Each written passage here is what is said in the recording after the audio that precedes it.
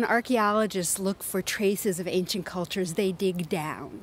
And we often read about how the ancient ground level was much lower.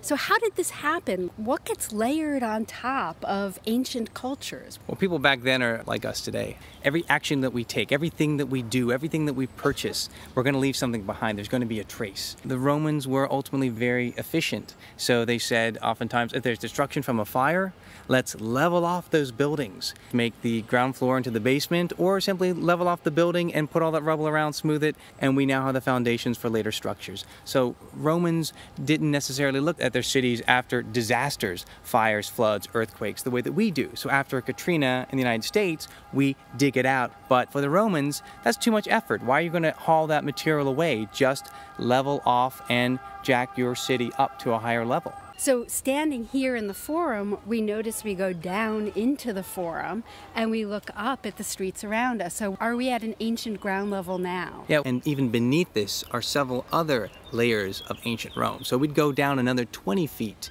to get to the archaic layers. And every monument that you see has a precedent. Like this is the Basilica Julia.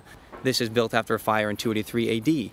It replaces the one that's burnt down that was built by Julius Caesar and completed by Augustus. It in turn replaced a 2nd century BC basilica. It in turn replaced early Republican houses. So you've got layer upon layer upon layer. So how do archaeologists make the decision when to stop digging? It feels like you could dig and just go further back in history. So you're looking for opportunities to go down further, such as somebody's put a cut in a floor. That allows you then to go down to an earlier level. And what they end up mostly satisfying themselves with for the Forum Piazza today, what you see is largely on the Augustan to 2nd century AD levels. But there are many opportunities throughout the area of the Roman Forum where they could go down to earlier and earlier levels. So finding places to do that where you don't destroy what is existing now that you can see. Exactly. Thanks. Thank you.